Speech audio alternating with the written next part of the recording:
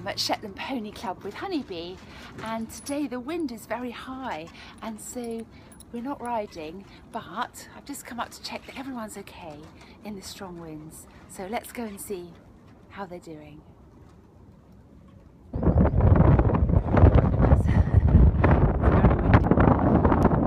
I'm out with the ponies. It's really windy. It really is getting very windy and the wind is whistling through the trees, but the ponies seem to be very happy. Elgin here is kept warm by his wonderful furry coat and his great big tail, and he doesn't seem to be too concerned about the whistling wind. On the Shetland Isles it is of course very windy all the time, so this is sort of a natural environment for the ponies and they do cope with it very well. So, it's windy.